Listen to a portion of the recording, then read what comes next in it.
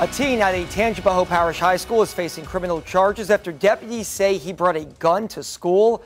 Everything going down in the town of Loranger. WDSU North Shore reporter Shawanda Jones joins us with the very latest information. 17-year-old Denim Lusk was arrested at Loranger High School this morning after deputies say they found a gun in his car. Around 8 a.m. this morning, Loranger High was put on lockdown after officials were alerted that a gun could be on the property.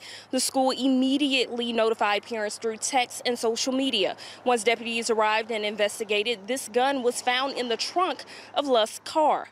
Lusk was then arrested on scene. Tangipahoa Sheriff Gerald Sticker says the arrest wouldn't have been made possible if students at the school didn't speak up.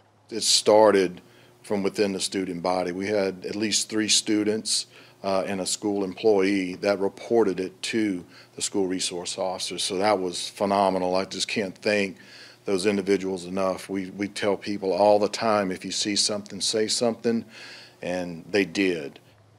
The 17-year-old is being charged as an adult for possessing a gun on school campus and the unlawful disruption of a school. Reporting from Loranger, I'm Shawanda Jones, WDSU News. Well, right now,